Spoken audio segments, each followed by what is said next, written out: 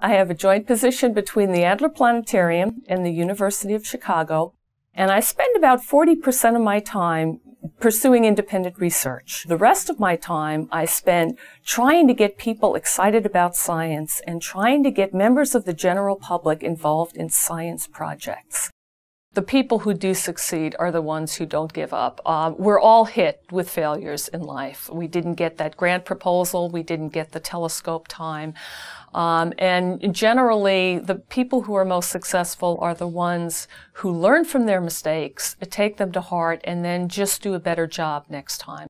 Keep in mind that there is not one particular brand that applies to all scientists.